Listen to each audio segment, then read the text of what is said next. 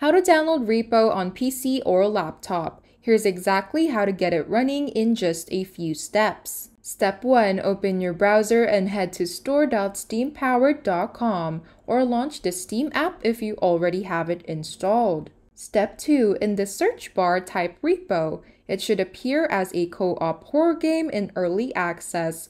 Look for the one by Sandswept Studios. Step 3. If the game is free, you'll see an Add to Library or Play Game button. If it's paid, you'll need to purchase it first by clicking Add to Cart and completing checkout. Step 4. Once it's in your Steam library, click Install. Choose your install location and let it download. The file size is reasonable, so it won't take long. Step 5. Once downloaded, click play to launch REPO, set your settings, enable voice chat if needed, and start or join a multiplayer lobby with friends or randoms. I hope this video helped you. If it did, feel free to like and subscribe. It really supports the channel. And if you've got a question, just drop it in the comments.